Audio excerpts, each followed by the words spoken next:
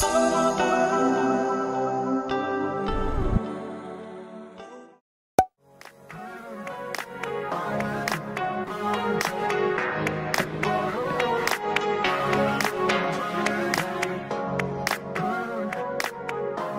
welcome to my channel. My name is Kirsten. I post once weekly on Sundays, so make sure you subscribe so you don't miss out on other videos. But I'm excited for this one because it has helped me so much with school, and although using an iPad to take notes is not for everyone, I personally think it has helped my studying so much. One thing I wanted to share really quickly before we get started is to check out Julia's channel. I'll put it right here. She makes really good techie, creativity, productivity videos, and she has so many on her channel. So go check out her channel after this video because she might cover things that are different than the way that I do them. And she also has just an abundance of knowledge about the technology part of things. She has awesome content. So I just wanted to leave that there, but let's get started.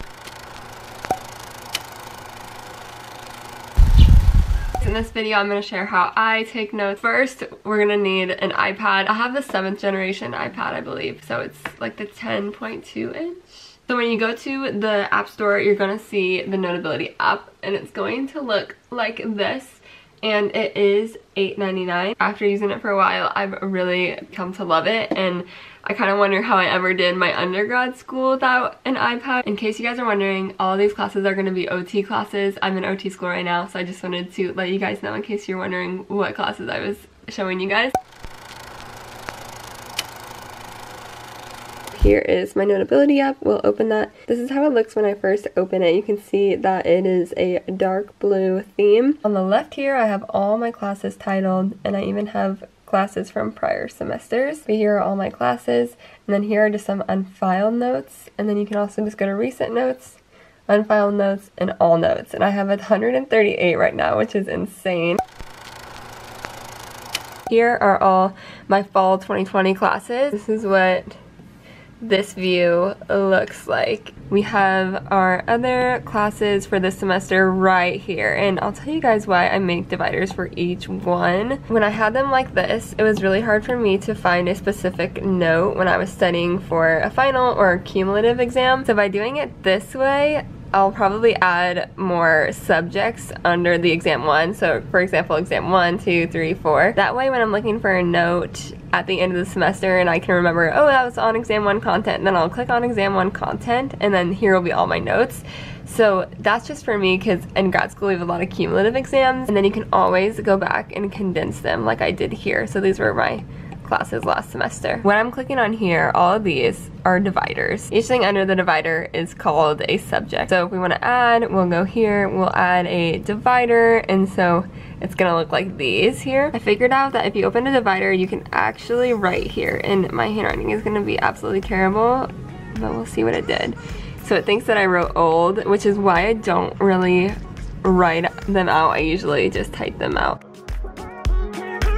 Now I have a new divider. Okay, so I'm gonna add a subject. And looks like it added one here. Again, you can write in your subject. I'm just gonna put some numbers, and then now I have a subject I made, and I'm gonna drag it down to the divider that I just made. And look at this. So if you wanna edit any of these, you can. So I edit all my colors, obviously, to make them look like aesthetic. So you just go to settings, and then I kind of just went in order of these.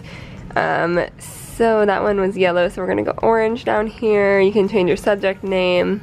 Let me see if you can write here. Yeah, so you can write here as well to change anything. I'm gonna talk a little bit about the themes really quick, and then we will get into the actual note-taking part on Notability. Alright, so in your bottom corner here, alright, so if you pull up your settings, you can see mine defaults to the document, but here's a little bit about the settings, backing up, managing an account, all that good stuff. But we're gonna click on themes, and here are just the free themes that come with it.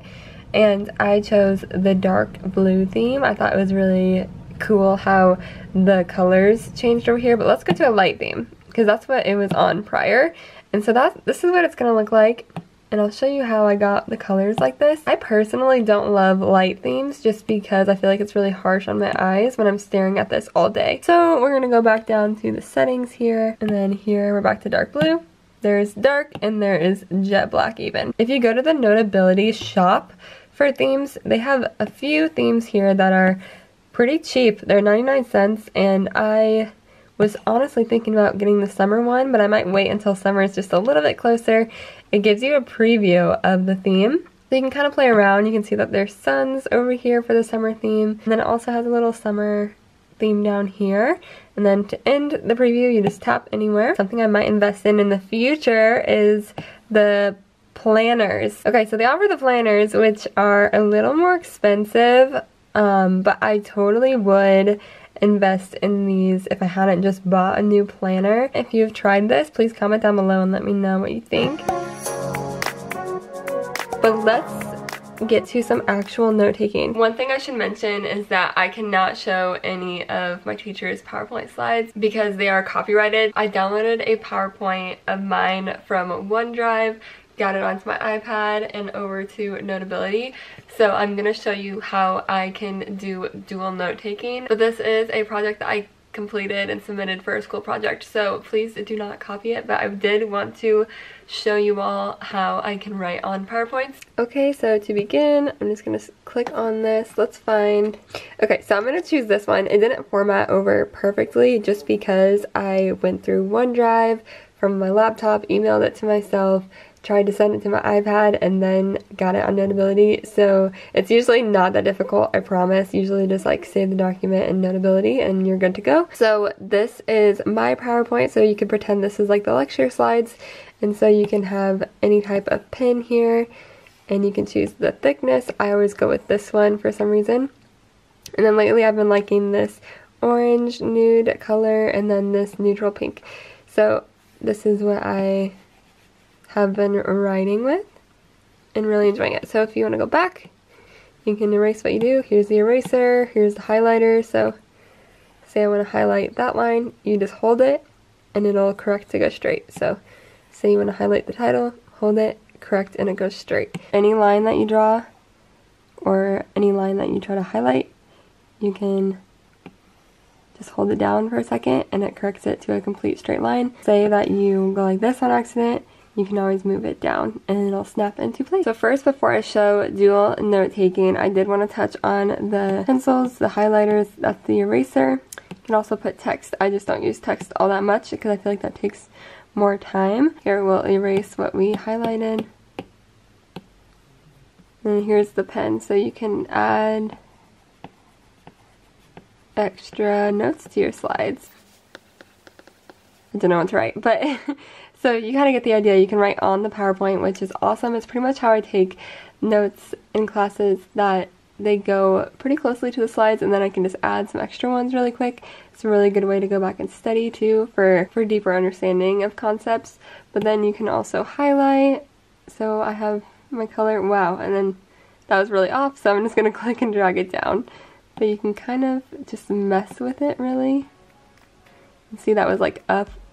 And you can just like snap it down into place. So that's how it looks, and you can choose the options that they already have for you, or you can click to add a color, type in a hex code, or you can kind of just mess around and try to find a color you like. And if you really like the color, you can click here to add it to favorites. And the favorites bar for me I have right here. So I click on it and then you see all of my highlighters and pencils that I favorited up here. So that way I can go to my black pencil and just add more notes to my highlighter here. Click and drag it over if you need, and there you go. So this is really something that you kind of gotta mess around with just to get the hang of. Alright, so dual note taking, we're gonna swipe over, and this is how you're gonna find your extra note that you want to add and have it be split screen. So I'm gonna search, because I don't see it there, and type in Jan 13. So this is the note that I want, and it's one that I started in class and actually drew on for anatomy. So I like to have my notes that I'm drawing on the right side because I'm right-handed. This is my PowerPoint slide that I created on the left, and on the right are my anatomy notes that I drew. And you can see that the drawing is not like perfect, but you can kind of get an idea of what you can do, and it's really cool because you can make one larger than the other. So when I'm drawing, I kind of need to be a little more zoomed in, and then you can zoom back out, and you kind of get the idea. You have your pins all up here, and then if you want to go back to the PowerPoint slide, you just click on that side. You can expand it, and you can add your notes.